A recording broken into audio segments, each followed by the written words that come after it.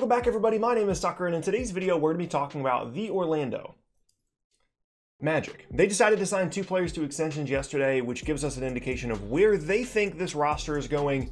And in this video, I'm going to be giving my opinions on where I think it's going and where it should be going in certain points in the video as well. But really quickly, before we get started, if you enjoy content like this, then consider subscribing. I upload twice a day, every day, so there's a great place for consistent NBA content. You can also leave a like rating on the video as well. Helps me out a ton, lets me know that you're enjoying the content, and helps get the videos out to more people on YouTube as well. And you can also hang out with me at various socials at the bottom of the screen that are in a link tree down in the description below. With those things said, let's talk about the Orlando Magic. So I made a video about them not long ago talking about the situation this roster was in and how to quote unquote fix the Orlando Magic. And one of the points that I made was that they really needed to evaluate the young talent on their roster, because they have guys that are now considered NBA veterans that are probably, near the top of the hierarchy of this team. Guys like Aaron Gordon, guys like Nikola Vucevic, you know what you're getting out of those players, but they didn't know what they'd be getting out of guys like Markelle Fultz, Jumi Okeke, Cole Anthony, and Jonathan Isaac. And I made the point that ideally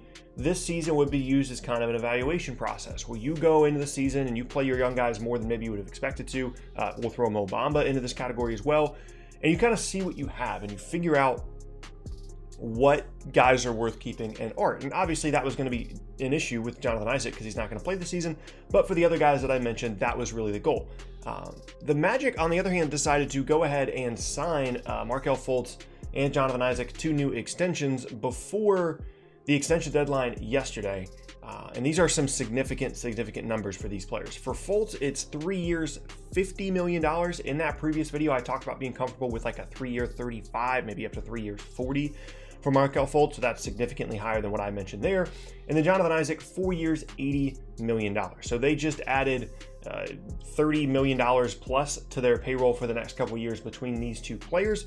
And that is not an insignificant number for this team, because they were already going into next year planning on having $89 million in payroll without the Isaac and Fultz extensions.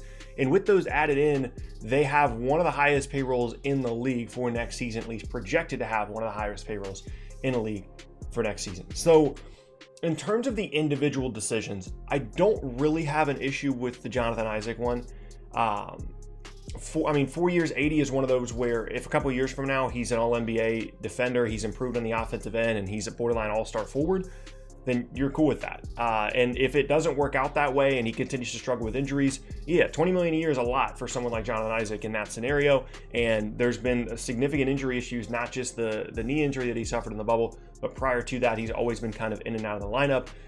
But at a certain point, when you're the Orlando Magic, like, you can't let someone like Jonathan Isaac leave.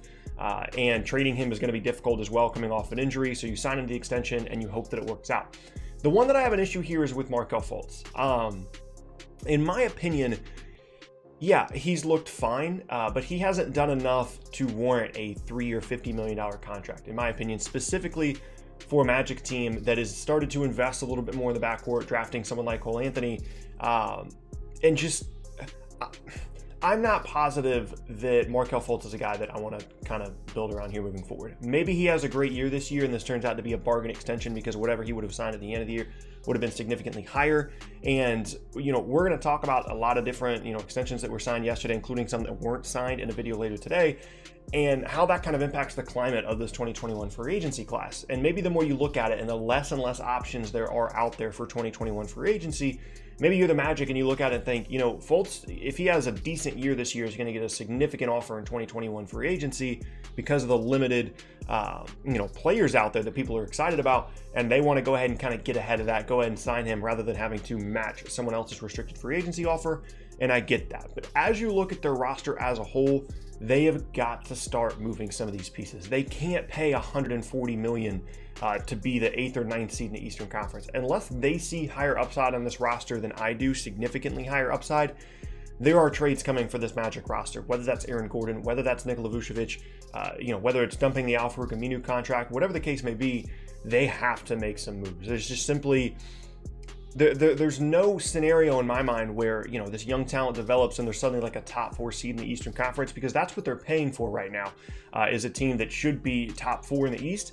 And that's just simply not the roster that they have. So the fact that they were so willing to commit to these 2 players at this point in the process tells me that they're they're going to try and make some things happen with this roster, get some expiring contracts, dump some salary, be a little bit more flexible moving forward, and go from there. Because if this is their plan to keep this roster, to keep running it back with this group, these are mistakes as contracts, plain and simple. They can't justify paying the money that they're going to be paying for a team that just isn't going to be successful. And for me, it kind of seems like the odd guys out here are going to be either Nikola Vucevic or Aaron Gordon. They both have decreasing salaries over the next couple of seasons, but if you're investing in Jonathan Isaac at this level, 4 years, $80 million, either your 4 or your 5 spot is taken up. I know that Isaac can play the 3, or Gordon can play the 3, or Vucevic can do whatever, but for me, I'm not trying to have, Isaac is the 3, Gordon is the 4, and Vucevic is the 5. I don't think that's going to be a good enough offensive team to get anything done. Or you can flip Isaac and Gordon and play one of them at the 3 or the 4, whatever. There's one too many guys that are making too much money. So one of those 2 players I would imagine is going to be moved. I wouldn't be shocked if Terrence Ross gets moved at some point, whether it be this year or otherwise. The Aminu contract is still there as well. They've got to make some decisions, and that's without even accounting for, okay, maybe we want to keep Aaron Gordon but move Vucevic. We've got to sign Gordon to a new deal in 2022. We have to sign Mo Bamba to a new deal if we want to keep him and extend him.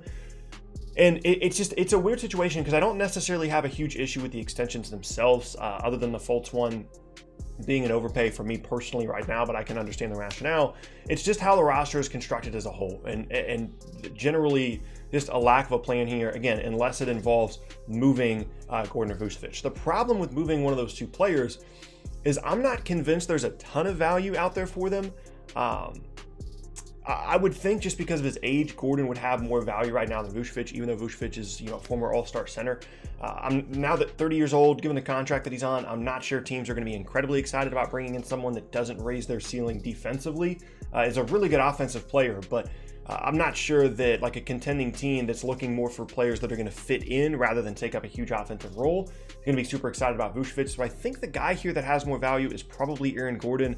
Then you open up that 4 spot for Jonathan Isaac. You get some value back for Gordon, whether that be draft picks or salary cap space or whatever.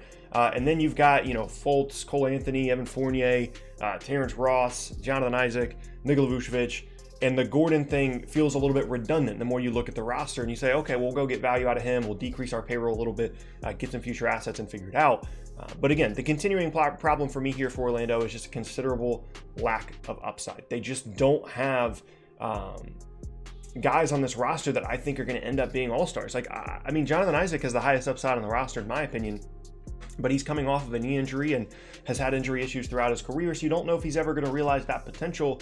And I know that people really love Markelle Fultz and they think that he has a bright future, but I think a lot of that is just tied to the fact that he's a former #1 overall pick, and maybe it's not actually the reality of the situation, which is that he's an okay NBA guard that is, yes, still young and developing, but given the history of issues he's had in the NBA, I'm not counting on a huge Markelle Fultz here at any point over the next couple of seasons. So the bottom line here is, with these contracts, unless there are roster moves made, the Orlando Magic have committed to being a mediocre team, to being an 8 or a 9 seed and struggling to compete for that year after year.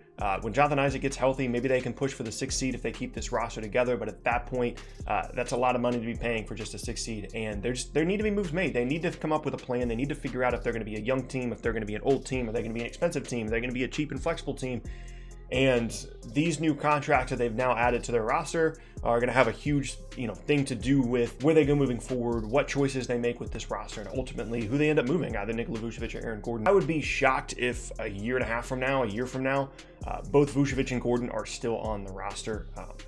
I feel like it's pretty clear now that that's where this team is going, is looking at moving one of those guys. They've committed to other players on the roster, and it's probably going to be Gordon if I had to guess. So maybe keep an eye on him as a potential NBA trade machine guy or potential trade target this season prior to the trade deadline. But that's just kind of where I'm at right now in Orlando. And yeah, there you have it. That is going to be the end of today's video, and I thank you all very much for watching. Once again, my name is Tucker. If you missed any of my previous videos, then be sure to check out the boxes on screen. Hope you guys have an awesome rest of your day, and I will see you all next time.